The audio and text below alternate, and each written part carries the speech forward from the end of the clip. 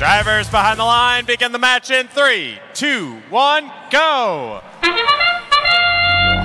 We start off with 15 seconds of autonomous. Robots are working on pre-programmed settings.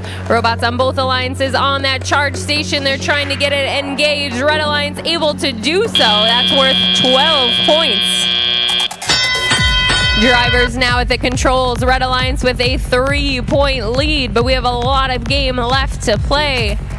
Robots on both alliances scoring in their grid, 72-58, scoring those cubes in the bottom row of their grid. Minutebots looking to answer back, cone placed on the top of their grid. That's in the co-op grid. 36-10 also scoring cubes for the Red Alliance.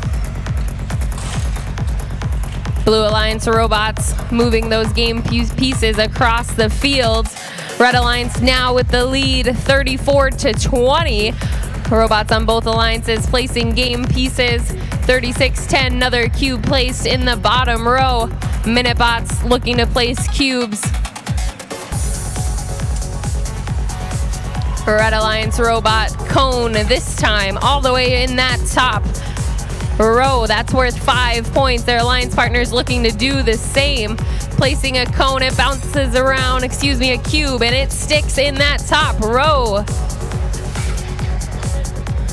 Red Alliance has one of their links completed. Blue Alliance has not yet completed a link, but they have several game pieces scattered throughout their grids. Completing a link gives that alliance an additional 5 points and one step closer towards their sustainability bonus.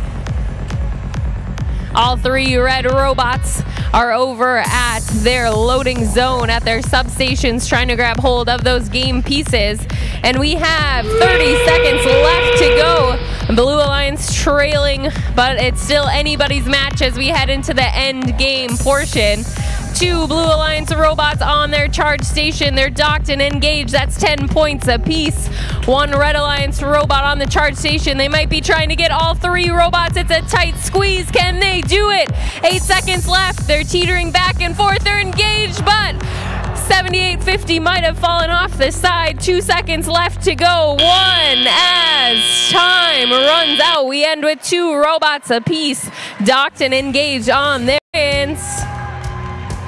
Red Alliance with a score of 80 over the Blue Alliance's 48 points. Red Alliance earned 3 ranking points, 2 for winning the match and 1 for the activation bonus by scoring more than or equal to 26 points